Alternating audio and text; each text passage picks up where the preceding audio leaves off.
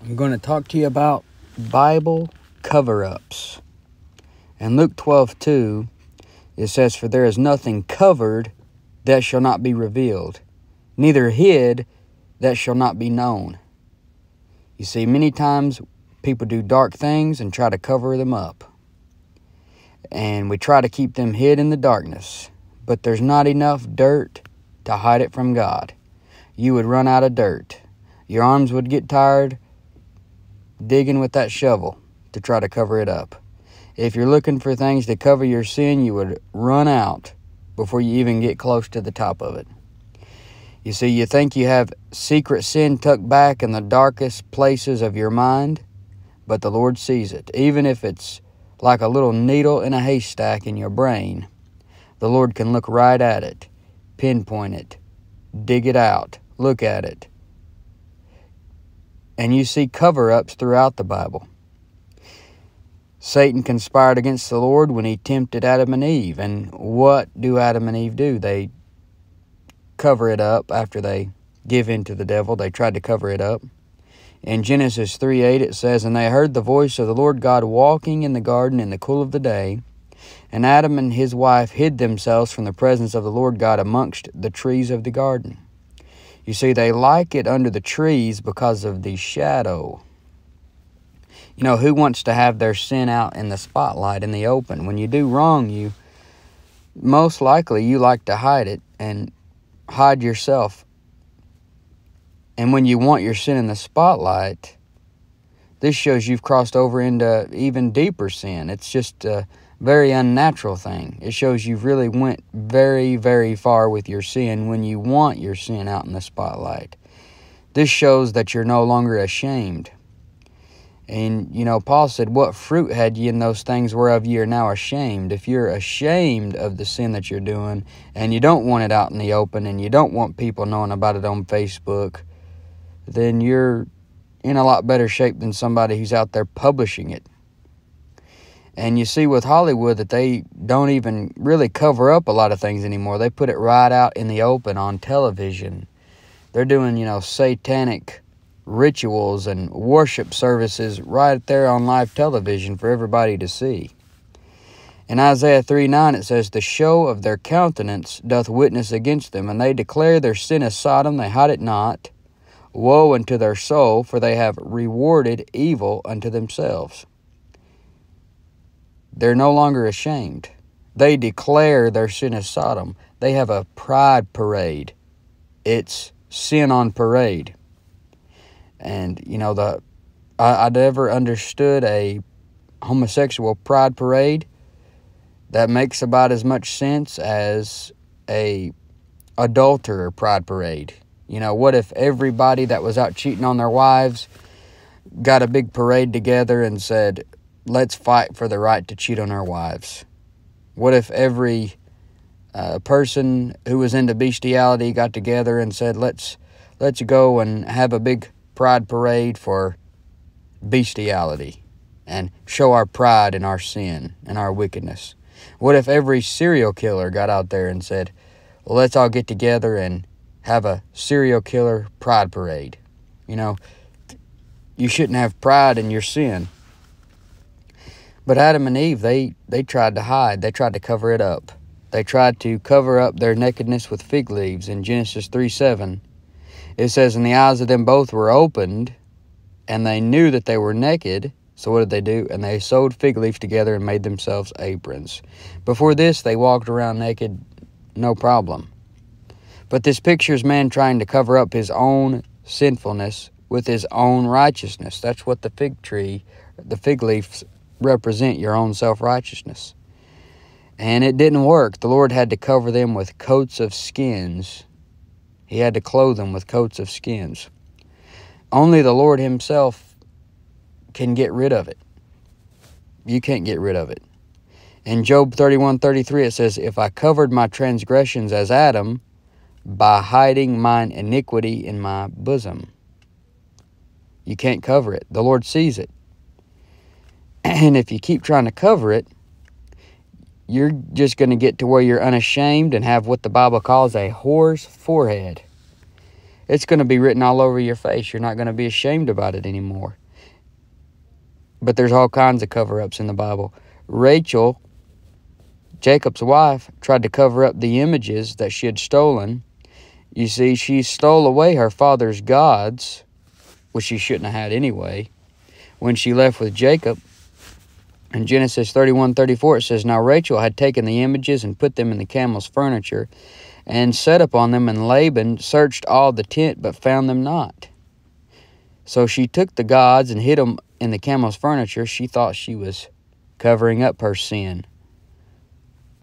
But you might think you're good at hiding and staying undercover with your false gods, your porn, your browsing history, your adulterous text messages. But we know the Lord sees it. We know some of the angels see it.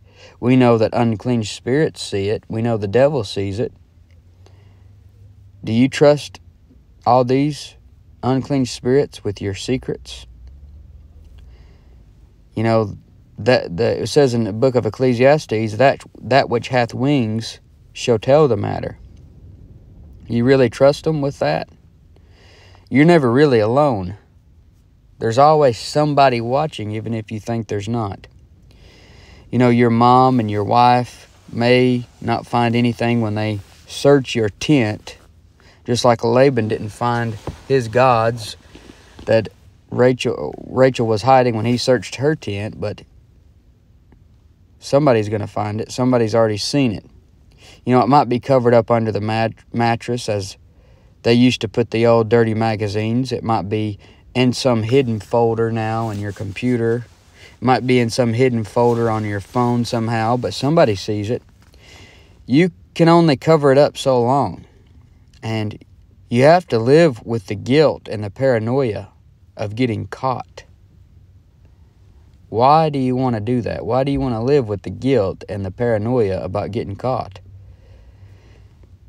You're going to be caught eventually, whether in this life or in the life to come. Let's look at another one. Look at Peter. When he denied Jesus Christ, he tried to cover up the fact that he was a disciple. In Matthew 26:72-74, it says, "And again he denied with an oath, I do not know the man. And after a while came unto him they that stood by, and said to Peter, Surely thou also art one of them, for thy speech bewrayeth thee. Then began he to curse and to swear, saying, I know not the man. And immediately the cock crew." His speech was giving him away. You know, you can only cover up something so far before something about you is going to give it away. It's hard to keep a lie going. You know, you can say things that's out of character or something to try to cover up who you really are. There are people who will try to cover up the fact that they're a born-again child of God, maybe because they are angry with God, maybe because they are afraid of persecution, maybe they're trying to fit in, maybe they want to keep their job, maybe they want to get a certain job, maybe because they don't want to be called crazy. Maybe you've tried to cover up the fact that you're a Bible believer or a King James Bible believer and tried to stay undercover with that. They'll find you out eventually. Just like, Peter, they found him out. In 2 Timothy 2:19, it says, Nevertheless, the foundation of God standeth sure, having this seal, the Lord knoweth them that are his. You might fool some people into thinking that you're not a born-again believer, but the Lord knoweth them that are his, and let everyone that nameth the name of Christ depart from iniquity. You can try to cover up the fact that you're a saint by living in iniquity like the world, but the Lord knoweth them that are his. The devil knoweth them that are his. He knows who he is the father of and who he's not the father of. What about another one? In Genesis 37, Joseph's brothers cover up for what they did to Joseph. They try to cover it up. In Genesis 37:20, it says, They say, Come now, therefore, and let us slay him, and cast him into some pit. And we will say, Some evil beast hath devoured him, and we shall see what will become of his dreams. They tried to cover it up. Just like they planned, if Jesus really does resurrect, they're going to say the disciples came and got him. They're going to say, you know, we fell asleep and the disciples came and got him. They were going to cover it up. People still doing these same type of cover-ups today. And what did Joseph's brothers, what did they say to their father? When they put Joseph in that pit, and what did they go back and tell their father? It says in Genesis 37:31-33, and they took Joseph's coat and killed a kid of the goats and dipped the coat in the blood. And they sent the coat of many colors, and they brought it to their father and said, This have we found. Know now whether it be thy son's coat or no. And he knew it and said, It is my son's coat. An evil beast hath devoured him. Joseph is without doubt rent in pieces. And, you know, they didn't send in the forensic team. They didn't send in a canine unit. They didn't put up missing posters. It seemed like the perfect cover-up. They made it look like an evil beast ate up Joseph. They wanted to make it look like the disciples of the Lord Jesus Christ came and stole Jesus away, and that he really didn't resurrect. They're always trying to cover up something. If it's something that's going to work against them, they'll try to cover it up and make it look like something else. If it's something that's working against them, they'll cover it up and make it look like something else. There's always a cover-up. And they cover it up so that it's going to work in their favor. How many times do people do the same thing today? They kill another man. They make it look like an accident. Maybe they try to make it look like a suicide. Sometimes they'll kill somebody, put them in a house, burn the house down to try to burn up the evidence. Maybe they'll kill somebody, put them in a car, somehow drive the car off a bridge to cover up the murder. But it comes back on Joseph's brothers. Jacob found out what his sons did to his son Joseph. They reaped it. And after the deception, they reaped it through the person that they did this to, through Joseph. Their deception led to them being deceived for a short time by Joseph himself. What about another one? Moses. Moses covered up a murder. In Exodus 2:12, it says, And he looked this way and that way, and when he saw that there was no man, he slew the Egyptian and hid him in the sand. You know, he looked around. He saw that there was no man, but he couldn't see unclean spirits. He couldn't see the Lord himself looking.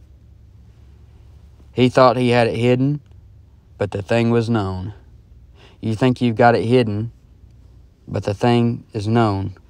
In Exodus 2:13 and 14 it says, And when he went out the second day, behold, 2 men of the Hebrews strove together, and he said to him that did the wrong, Wherefore smitest thou thy fellow? And he said, Who made thee a prince and a judge over us? Intendest thou to kill me as thou killest the Egyptian? And Moses feared and said, Surely this thing is known. So you can imagine, you know, his Adam's apple falling down to his stomach when he hears that guy say that. He said, Surely this thing is known. He's freaking out. He's like, I thought that this was hidden. I thought I had this hidden in the sand. You see, somebody may know what you're doing, and you don't even know that they know. The police may be on your trail, and you don't even know that they know. Your wife may be on your trail, and you don't even know that she knows. The best thing to do is stop and get it right and just go on for God, living in all godliness and honesty, not covering anything up, just walking honestly. Moses said, Surely this thing is known. And if it isn't known, if what you're doing isn't known, it's going to come out one day. I mean, you think about people like the Golden State Killer who thought he got away with murder for about 30-something years, but later got caught because of, you know, the DNA technology stuff, and a lot of serial killers have been getting caught that way lately. The serial killer BTK, he got away with murder for 30 or something years or so, but ended up getting caught. You're going to be found out eventually. Be sure your sin will find you out, whether it be here or whether it be in the afterlife. What's another one? David. David tried to cover his sin of adultery. You know, he saw Bathsheba. He saw her bathing. He lusted. And then he took her. He committed adultery with her. Gets her pregnant. And then tries to cover up the pregnancy. You know, he has failed attempts of trying to cover it up, but then eventually kills her husband Uriah to cover up the adultery. And a cover-up just leads to more sin and gets you even further in over your head. He not only committed adultery, but ended up committing murder to cover it up. How many times do you see that happening today? In Proverbs 28:13 it says, "He that covereth his sins shall not prosper, but whoso confesseth and forsaketh them shall have mercy." When David acknowledged his sin after the preaching of Nathan the prophet, he found mercy, the sure mercies of David. Acknowledge your sin, find mercy. The more you just keep trying to hide it, cover it up, and keep doing it, and think you got it all hidden, you got every angle covered, you're just counting mercy out. What's another one? The self-righteous, filthy rags of a sinner. That's a cover-up. The Pharisees said in Luke 18:12, he said, "I fast twice in a week. I give tithes of all that I possess." That's nothing more than a cover-up. False prophets. That's another cover-up. What do they put on? Sheep's clothing. What you see in churches today, on the internet today, is nothing but a bunch of wolves in sheep's clothing. And I could just sit and name them off. All these wolves in sheep's clothing. False prophets cover up their motives with fair speeches. In Romans 16:17 and 18 it says, "Now I beseech you, brethren, mark them which cause divisions and offenses contrary to the doctrine which ye have learned, and avoid them. For they that are such serve not our Lord Jesus Christ, but their own belly, and by good words and fair speeches deceive the hearts of the simple." In 2 Peter 2:3 it says, "And through covetousness shall they with vain words make merchandise of you."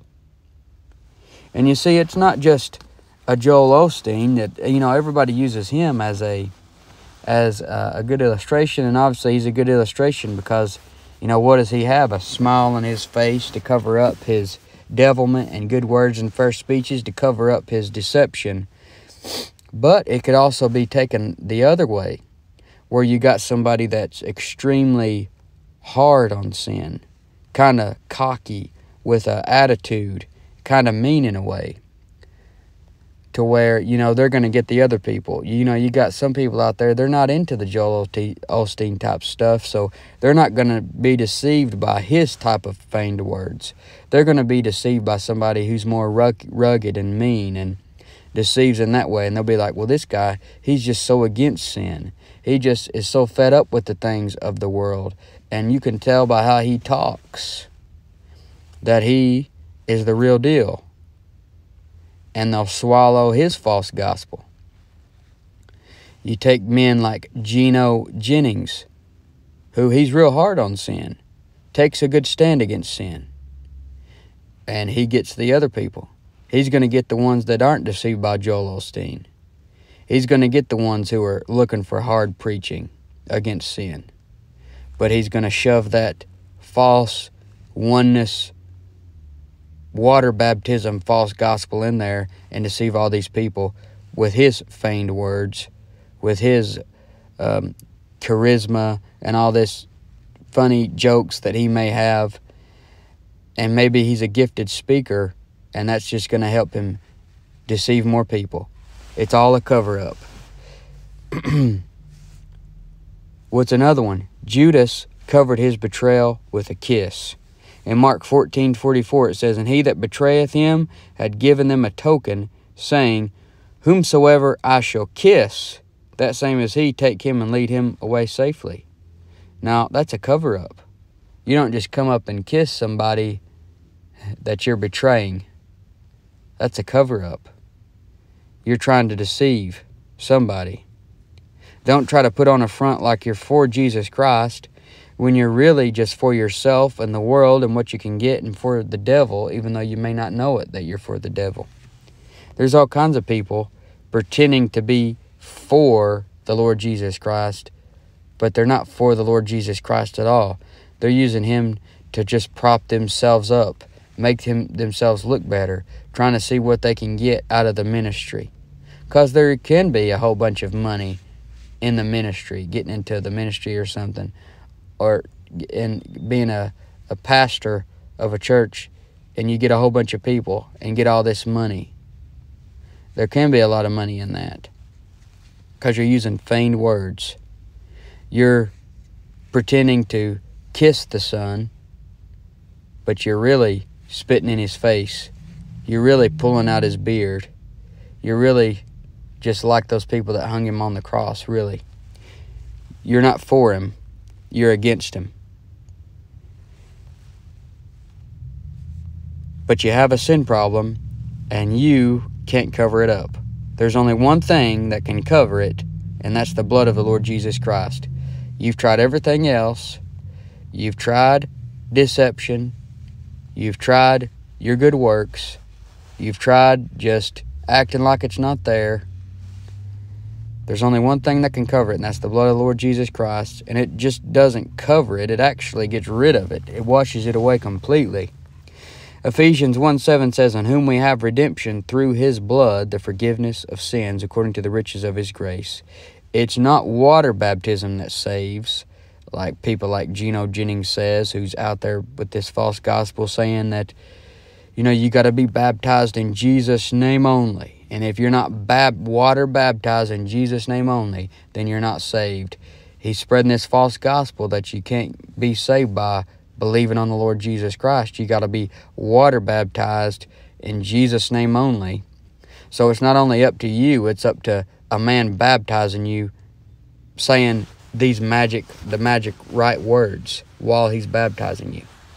Complete nonsense, false gospel. You're not saved by that. You're saved by believing on the Lord Jesus Christ. The moment you believe on the Lord Jesus Christ, you're baptized into the body of Christ, and it has nothing to do with the water baptism.